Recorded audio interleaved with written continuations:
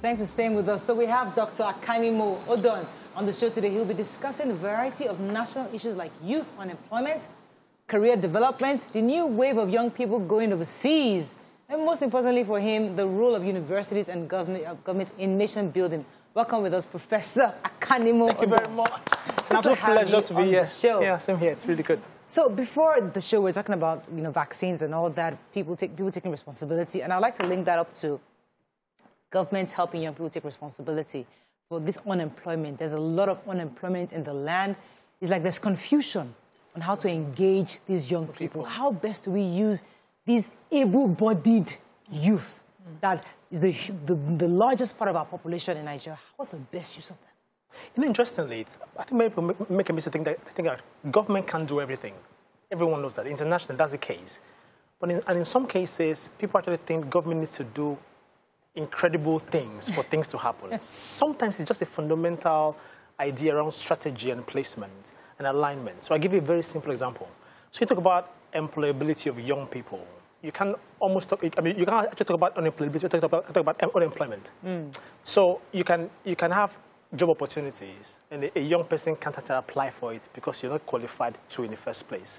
So there's a fundamental issue around unemployability. There's a capacity for you not to be able to apply in the first place. Also a separate issue around unemployment. So let me give you a very simple example to maybe to kind of get you around this. So universities, all they do, every student, whether you're a first degree student, doing an undergraduate program, a master's or PhD, there's something you all have to submit. That's a research proposal or a research dissertation. In international communities, developed economies, because it's a mandatory requirement for graduation, whether you are undergraduate or postgraduate, what they've done cleverly is tie that aspect of your graduation to employment. What do I mean? Now, around every universities, so I think I was in Unilag just last week to go and deliver a talk, at their colloquium. And I just decided to just make a count.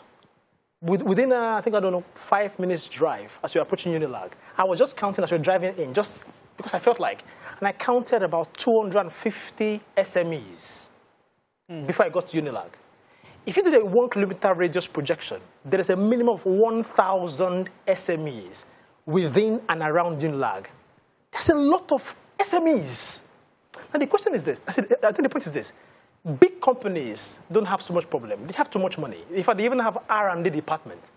The guys who have problems are the SMEs. Because to write for someone to do a small research is thinking about how much money do I have extra. They have limited resources. So how about you did a simple mapping? So instead of a young student doing just an over-the-head, if you like, dissertation, which most of them do, I did the same thing. Tie a dissertation to respond to a question or a challenge by an SME down the road. Do you know how many SMEs have problems? I'll give an example. You know, if you did a small mapping and said, okay, how many SMEs want someone to manage the social media handles? It looks easy to you, but for some SMEs, that's a big struggle. But there are crazy students they become experts in managing social media accounts. Well, let that student map it such that it's responding to that SME need, at the same time developing its capacity to meet a demand. In Lancaster, where I base, the way it's designed is you have these resident companies. And every year, the university will do an email to SME say, okay, send us all the problems you have. We're writing to a proposal. So if it's, okay, I want to know my competitive advantage. I want to know how much energy I can save. All these are simple questions, but that's a question that can be a fundamental premise for a student to respond to in a dissertation.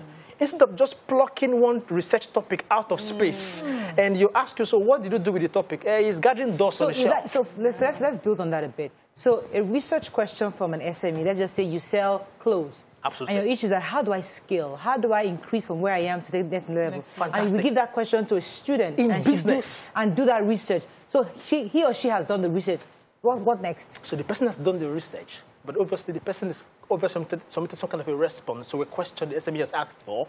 By submitting that response, or in form of a proposal or a write-up or dissertation, they pass their qualification. You know how many SMEs will see that kind of a result? First and foremost, what you've done is you've built some incredible confidence in the student. Why is that important, though?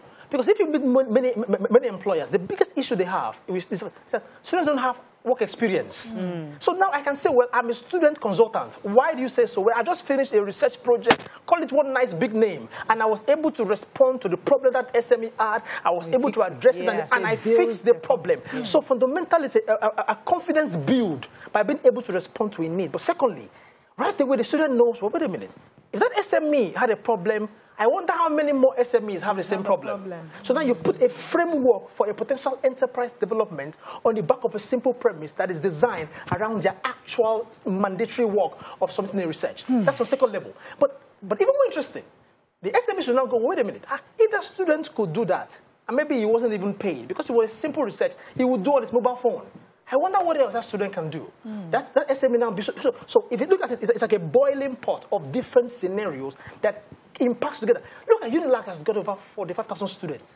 That means every year, Morayo, 10,000 students are submitting one research. Kilo day, they will have a job. So it now helps me understand that, you know, the success of the tech startups, because they seem to be responding to issues and problems within.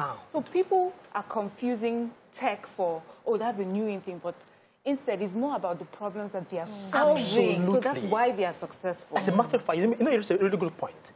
It's important for everyone to know. Every career on earth, whether you are a tailor, designer, every career is framed fundamentally on your capacity to solve a problem. The reason why that executive is paying you for that job is because you are filling a gap. And which is the reason why careers that are not sustainable are careers that don't innovate on finding more problems to solve. So that's the fundamental premise of all careers. It's because you are solving a problem or taking advantage of an opportunity. It means, therefore, that when young people see themselves as, not just I'm a student, but you are a potential solution to a problem. Look at Paystack is a mega company in Nigeria. But what has Paystack done? It's just fundamentally solve a problem of money transfer. It's a list of, why is a lecturer in a university? It's a simple premise. It's solving the problem of ignorance. It's because some people don't have knowledge, and that's the reason why your job becomes important.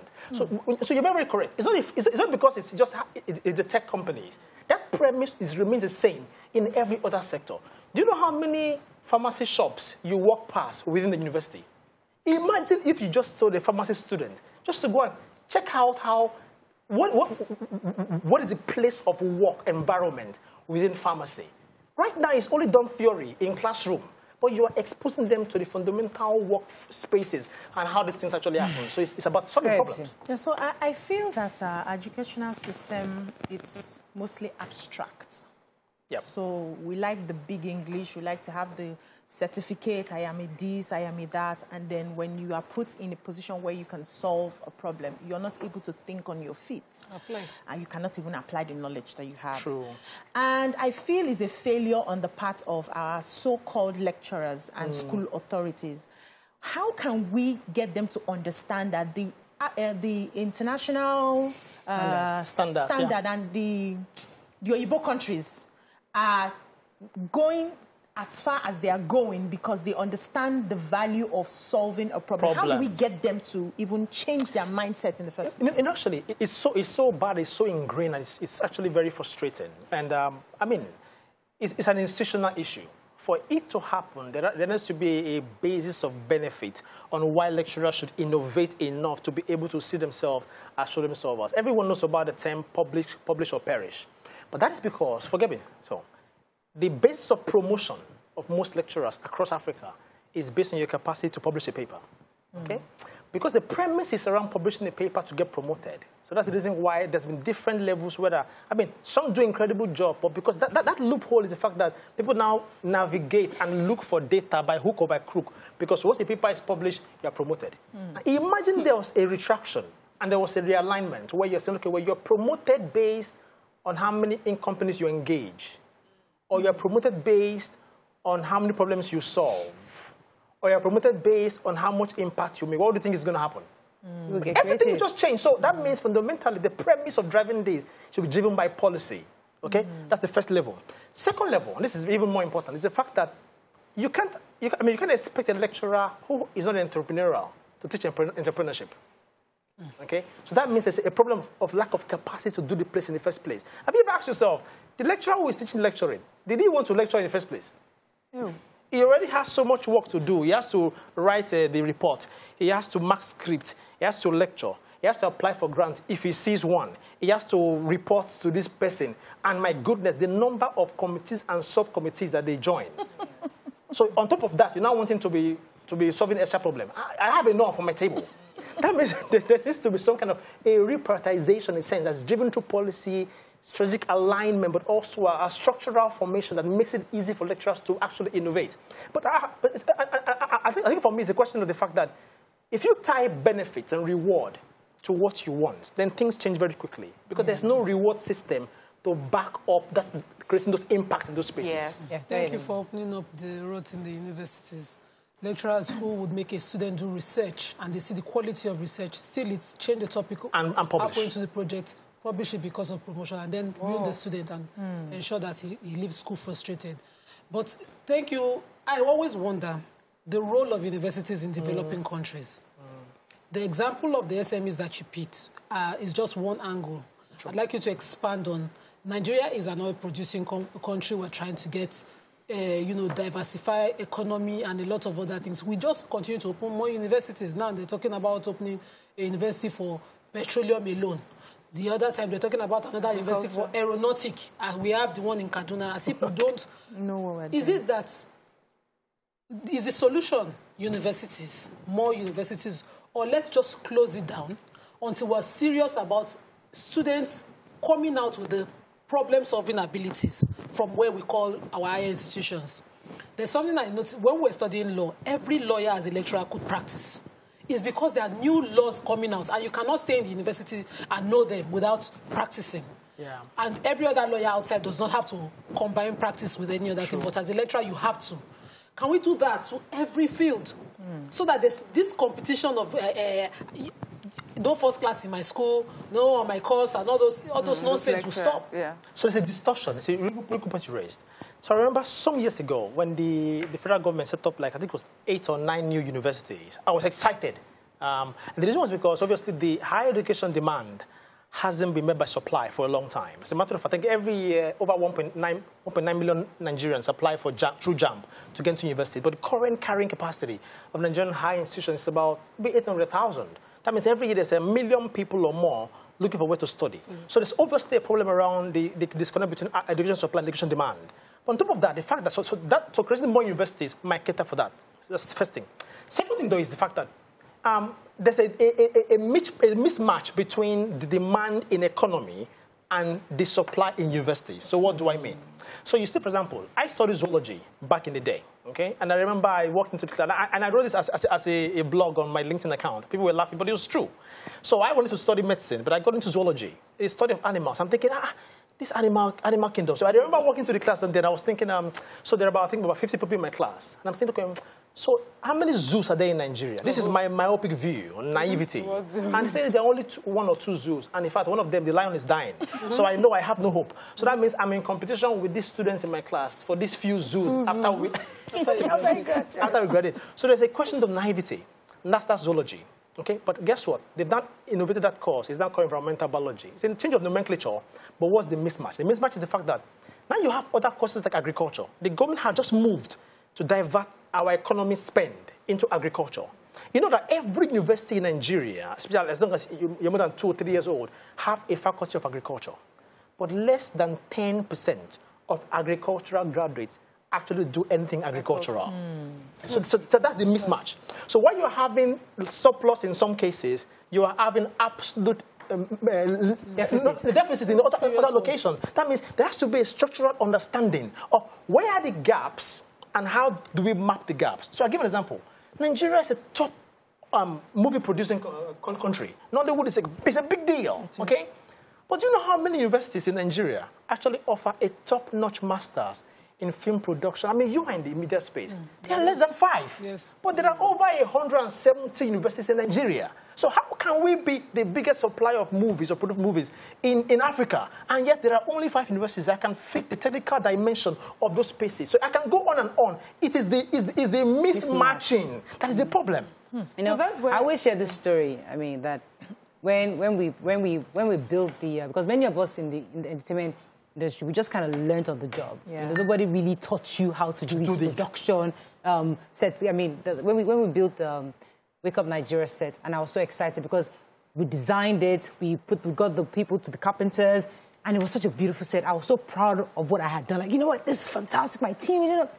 And I told the MD, and he was on the phone, he was arriving the next day, he said, Mariah, good job, when I get to Nigeria, I'll see it. So the next day, he came to the set, and I was so proud for him to see it. He said, Mariah, what rubbish is this? This is horrible. You can't have white walls. What's wrong with you? I'm thinking, oh, God, see how fine I'll try my best. Yeah. No, it's for TV. You can't have white walls. That's basic technical information that we don't know. We just knew that. Just do the beauty. Let's be beautiful. So you were like, no, take this yellow, this color, orange, you know, changing the colors, and then it popped. Because on TV, the colors would pop. You can't have white walls. So that little information, we didn't know that. We just build a set. So you have schools but are not teaching us how to be graphic artists. Absolutely. Not teaching how to be good producers, good script writers, good set designers, good self-build. These are things, these are various jobs that you can actually create that are gaps within the industry. And there are people plugging those gaps. Yes, so now we'll have like film schools, small schools trying to, cover the gap. Plug those gaps. And that's why people are asking now, and I think that's why it's a conversation in Nigeria, is university education that important? Anymore. Since it's not meeting my needs, I can go to all these little institutes that are meeting my needs. Maybe it's better. But the trouble now is the fact that you use the word many. Universities by structure are massive. They have bigger impact if they've got the right guidance, structural alignment for this to happen. But I think Maria raised a really good point, which I want to emphasize quickly. So is that thing around the conflict between higher education and vocation, okay? So now you might find the fact that universities don't actually offer courses like script writing and so on in that case. But I did a small experiment because I'm a researcher by heart. So I started investigating across different Nigerian universities, even African universities, Kenya, Nairobi, in Tanzania, and so on. And each time I come into a room of students, final year students, third year students, I ask them, okay, so how many of you have something else you love doing, which is not your course of study? It's always 95% and above have their hands up. So I take myself as an example. In my year one at University of Benin, I knew I loved writing because words come easy to me. You could combine words together and it was a flow. People ask me, how did you just put that together? I said, I don't know, but it just comes naturally, okay? But let me give you an example. Can you imagine I knew I loved writing, but I was studying zoology, study of animals. But can you believe for 4 years at University of Benin, I never visited the English department, not once. How does that make sense? So that means it's almost like there should be a policy, really, that every student, when you're doing a course of study, state specifically what else interests you that you love doing. And this is the beautiful thing about it. A second research I did now showed that I started interviewing SME professionals, so young professionals who have their own SMEs. And so in a room of like 200 SME owners, so young guys, I said, how many of you set up your SME based on what you studied at university? Less than 5% of them studied their SMEs. But when I asked them, how many set up your SMEs based on an interest or passion you love, over 90% of them said that was the case. But then I asked them the actual killer question. I said, but how many of you have gone further to develop knowledge or some extra courses in that thing you set up your SME on? The numbers dropped down to 5%. What does that show you? It shows you that there's a huge resource of inherent talents, innate skills that is gone through university environment. That's actually the bedrock of societal development, but it hasn't been enhanced. But look at the beautiful thing. There is no single university in the world that precludes a student from sitting down in another class that's not your class of study, your course of study. So if I'd known then, I should have been sneaking in to go and take English classes while I was in University of Benin. Absolutely true. Combining with the animals.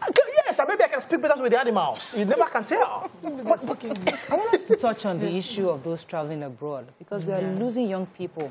They don't even aspire to be anything in Nigeria anymore.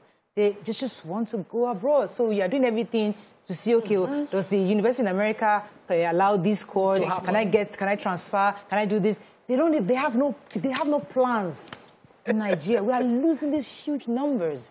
And even then they go, some of them don't even bother coming back. So what can we do to stop this trend and reverse this trend? I was speaking to a young man, And he said, Doc, guess what? I said, what happened? He said, I've sold my house. This is a Nigerian guy. I've sold my house. I've sold my land. I'm coming to the UK for my master's. I said, so which area is the master's? He said, it doesn't matter. It's in the UK. That's what matters. That's how I'm living here. So now we have a problem, okay? There's a huge deluge of people kind of moving to Canada and moving to the UK. Obviously for better economic status, which is understandable. But having said that, though, I think that's where I think the government should step in. Because I think I don't mean step in terms of, you can't restrict them from going, because if things are better, they will move. But also a note of caution for young people traveling overseas. I've lived in England for over 19 years. And trust me, it's not any better there, except you know what you're doing. There are people who won't tell you, but I can assure you they are struggling even in the UK they're talking about. It's about understanding your purpose, your perspective. It's about planning what you want to achieve. You can't go and spend 15 grand in pounds, and then after you finish, start looking for work. Then now you're at a fix. You can't come back to Nigeria because they're thinking you are enjoying yourself in the UK. Now you've got yourself in the fix and the bubble. So, but the trouble is, it's what the economy actually portrays, and people are leaving. You can't blame them that they're leaving. Let's talk about the long-term advantage or disadvantage of this leaving. So, an average black man or Nigerian leaves with the knowledge that they have. They solve their immediate problem. True. They leave the societal problem. So the next person follows the line. Leave is solving one person's problem. The knowledge that we need to change this country is outside. It's actually true. So, you know... So where is that part of patriotism? At what point, where is that breaking point that everybody will wake up and realize that let's kukuma sit down and have this conversation on what we need to do and what we need to force to be done and the talks that we need to do. Pastor Kwadwo Emadi, I'm not a Christian, but I've loved him since university days for having the talk, for organizing the platform. The platform. So you force that conversation to start, that's where he stops. But everybody, can you people do something instead of me? If I take my family today and leave, we leave with that. You know, but interesting, I guess the question is, so if you can't stop them from leaving, can you encourage them to come back? It's one or the other. It doesn't have to be coming down physically. See, interestingly, I live in England, but actually over 95% of my work is actually in Africa. People wonder, how do you do it? But that's actually my decision to do that. And the reason is because I've understood clearly that careers are built on your capacity to solve problems. In the UK, there are very few problems in that sense. You sit down in a round table like this, and you have people are having the conversations. And a prof will say, so let's write a new proposal to solve a problem. Okay, how about this problem? And somebody will say, no, don't worry. They solved it last week. And it's okay, but let's revise it and solve the other problem. Somebody will say, no, there's a PhD student working on a solution as we speak. In Africa, you know, when you wake up in the morning, problem greets you by the door. I'm telling you. That's the reason why I'm coming here, because this is where things can happen, fundamentally. That brings... So it's about tapping into that diaspora network. I'm currently working on a few projects, even with the African Union, around how do you tap into the African diaspora, able to harness the capacity and the skills just for nation building. And but the point is, only one person can do that. It requires some government support, some backing, some institutional strategy. I mean, I cannot do a little. For example, I was telling BC, I've just set up a brand new mobile app. I'm just one man. But the mobile app is like one of the most comprehensive career and education mobile app you see on the continent. And it's free. It's FlexiLearn. That's basically the app. But how many people can I touch in my own little way? So these things have to happen in bigger versions for there to be the impact one actually requires. That brings me to my point, which is we want to go out there because the grass is greener on the other side. But most of them are coming here. Most of the healthcare facilities we have right now are being run by Indians, Chinese. A lot of them are coming here. Now, how do we get our people to understand that we can make it here? Oh, that's actually, so, you know, when I see my fellow brother, I say, well, why are you going to UK? So that's where there's money. And I see the UK president. Why you come to Nigeria? I say there's money. So that means there's something that the British president is saying that Nigeria has not seen. Guess what? I've seen it too. Why do you think I'm here? And I can assure you, and it's a fact. Understand there are societal challenges and conflicts. But the point is, if you are dogged and persevere and understand your capacity to solve those specific solutions or those problems, the opportunities are massive. The continent with the biggest portfolio of problems is the continent with the biggest portfolio of opportunities. Because problems are raw materials for innovation. Let me help you with Let me this. go, please. Okay. So, you know, right now we have a situation, and we've understood it. Our schools, our lecturers don't get it. They're not pushing us in the right direction. Probably because they don't also understand it.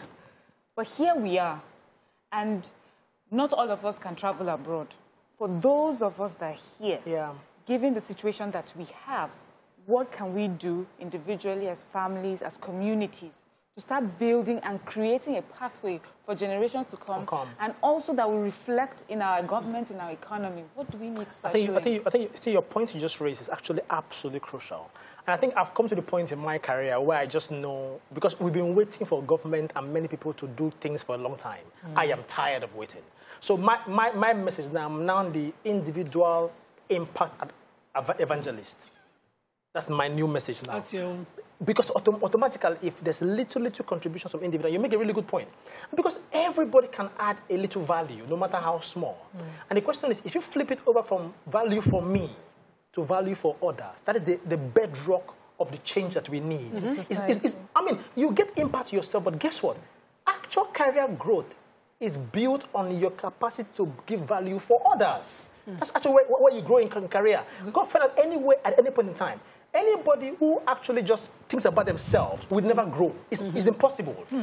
The big companies, the reason is because there are many more people that are getting value from what they do. It's called the law of replication, the law of distribution. That's basically what it is. The capacity for you to actually replicate yourself and give values continuously. I have a question on that replication. Let me say something. Because, see, my worry is where we are. It is what it is right now.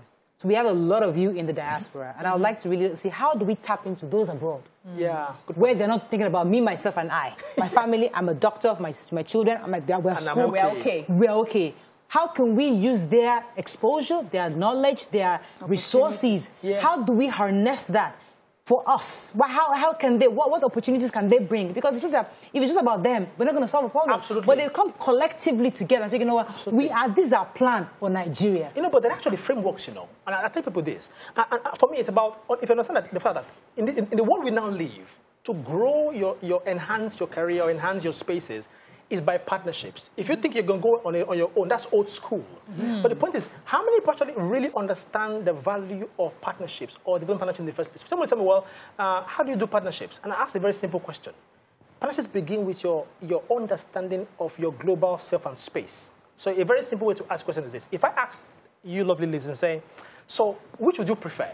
If I say A, to kind of call yourself, would you prefer to say, I am a Nigerian professional?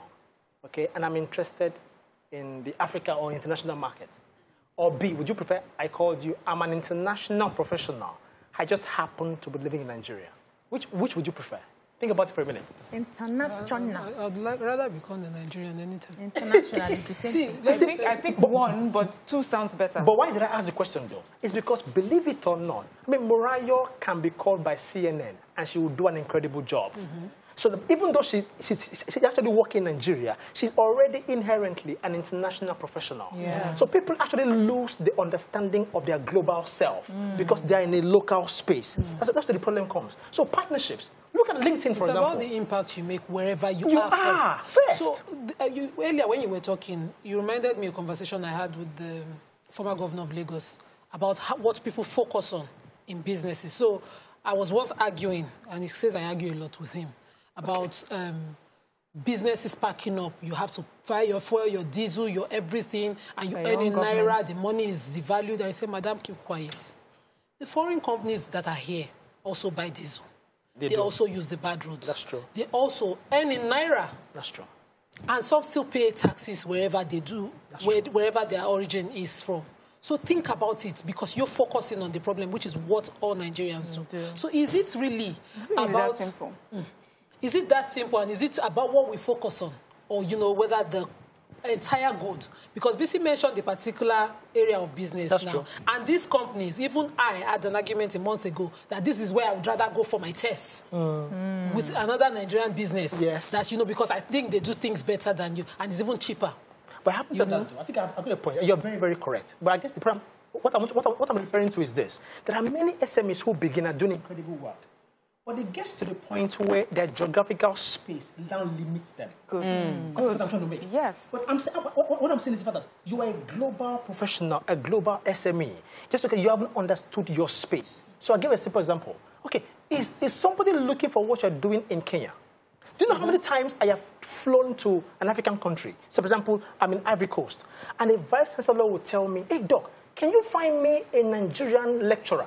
Or that is English speaking, that can partner with us, follow me, to teach English version of our French programs. So you are an English teacher here, and you're saying, hey, I've suffered though, but there's a demand for you. Demand for you in Francophone West Africa. Interestingly, in West Africa, there are 15 countries, and 9 of them are French speaking. Yes. And they are looking for you with torchlight. And you are here, you're complaining because you haven't understood your global space. I'll give you an example.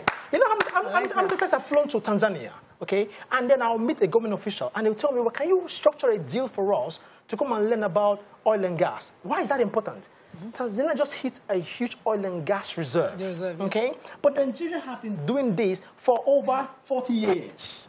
They need us, our cities. So if you call any profession, any career space, I can tell you which 3-4 countries you should be aligning your target. So as a lawyer in Nigeria, absolutely. They're looking for me anywhere. There are spaces. So if you're an IT person, if you're not speaking to somebody in Rwanda, there's something wrong with you. Whoa. Because the Rwandan government is investing dangerous money to make themselves the Silicon Valley of the continent. You speak about mining.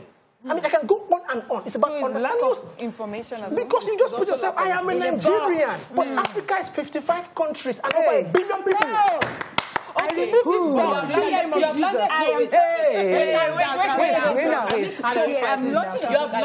I'm launching a book at the end of the year. Okay. And it's an environmental book for children. It talks about vultures. And vultures, the problems we have is the decline in vultures across Africa. Okay. But I've been thinking of that book only for Nigeria. Meanwhile, the African local mindset. That's where the premise is. So by restricting your geographical space, you've restricted your marketplace. Yes. I am thinking global. Yes. So the impact can be local. But I'm saying that you don't restrict the impact. Because we now live in a globally connected world. I live in England, but my goodness, I tour over 30 African countries. Because those spaces are where I delve into. The same thing with most African individuals. You're just in your own space. That lecturer who is just complaining, I don't have research grant. I asked him, well, how many partners do you have in other African countries? He said, well, I don't have any. He said, but why wouldn't you? Tomorrow, when the Kenyan government announces a new grant, and they tell Kenyans researchers that to apply for the grant, they need partners. If a Kenyan researcher had you on their WhatsApp number, you're Nigerian, what's the first thing you would do? So every day, expand your... let me let Nima throw a question. I have a very last... This is clarity. So the local impact, I said. So most Nigerians are graduating without making an impact, creating a field, like you mentioned with Morayo. They're just looking to go. That's the problem. Because so that's where I'm going. Everybody is looking at earning power. So Naira is low. Let me go and earn in dollar. And you take any rubbish latrine job anywhere you go.